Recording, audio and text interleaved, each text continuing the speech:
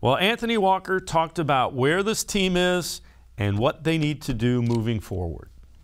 We're 5-5, 7 games left in the season. Let's play ball now. There's nothing need to be said. Let's go play ball. I'm pretty sure Joe's gonna, say, I need to do this better. No, we all need to be better. We all need to come in locked in every day. Understand that we're in the playoffs now. If you want to be a playoff team, your playoffs just started earlier. We started now.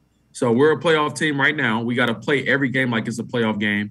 Take every day like it's we're preparing for a playoff game. And then we'll see where the chips fall after that. But at the end of the day, no more talking, no more, just let's go play ball. And, we'll see, where that leads us.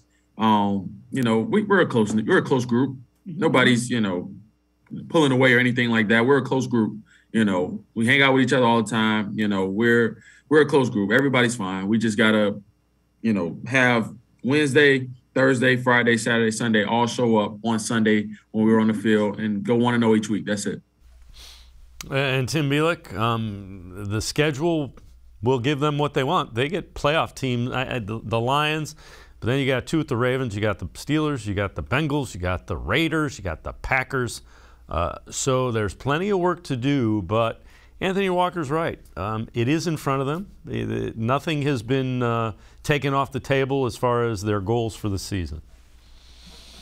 No question about it. They're still in that mix with, just 7 games left to go in the season. And, looking at the schedule, obviously Sunday with a chance to get back right against the Lions, then, you're 6-5 and you go up against the Baltimore team on Sunday night that just lost to Miami.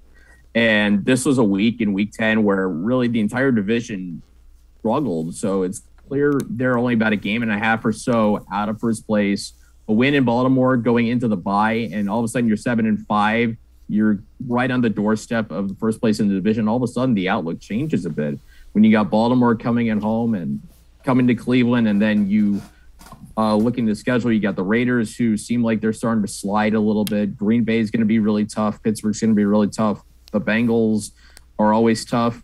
And I looked at the schedules and really did a deep dive. The Browns actually have the second easiest schedule left by winning percentage among teams in this AFC North. So there's not really a team I think that's going to run away with it.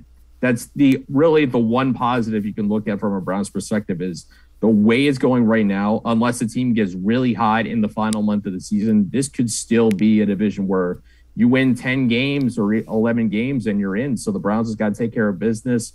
With 5 division games left, they really do still control their own destiny in some way, shape, or form.